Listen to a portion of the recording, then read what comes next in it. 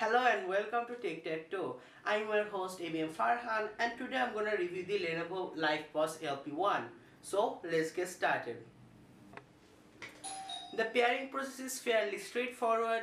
You just open the case, take one bud out, you put it in your ear, you hear a chime, just a regular one, and then it says pairing.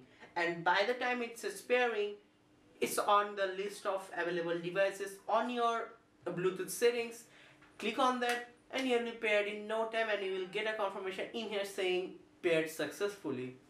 And from the next time we use it, open it up, take one bud out, put it in your ear, and by the time you take out the other bud and put it in your ear, it's already paired. You will get a confirmation and you can start jamming. Okay, the first thing that I want to talk about is its build quality.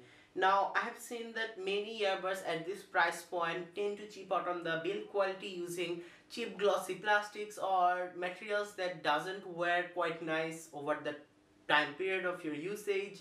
And so this is, I would say, a pretty great little piece of hardware. So this made up of a white colored glossy plastic. I mean, it is chipped out, but it doesn't feel that cheap, and also it doesn't feel that great either, because I would rather have a matte textured case any day over a glossy one.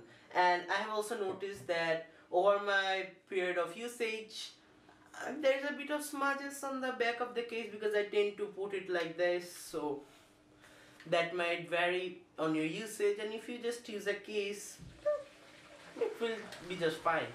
Okay, the earbuds. Oh, before we talk about the earbuds, this hinge. This is one feature that you won't find in any other budget TWS, period. I mean, just listen to the snap. I can do that all day. Okay, the earbuds.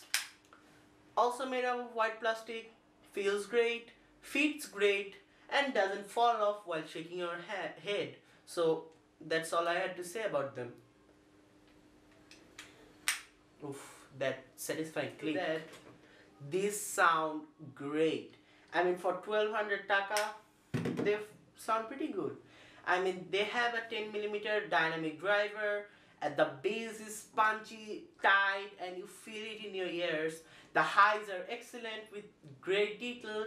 The only place where it falls short is in the mids, but then you have to see that this is a pair of 1200 taka earphones, so you gotta temper your expectations a bit. But for the price, great sound. How did Lenovo reach to this price point? Of course, there has to be some compromises, right? And you are correct.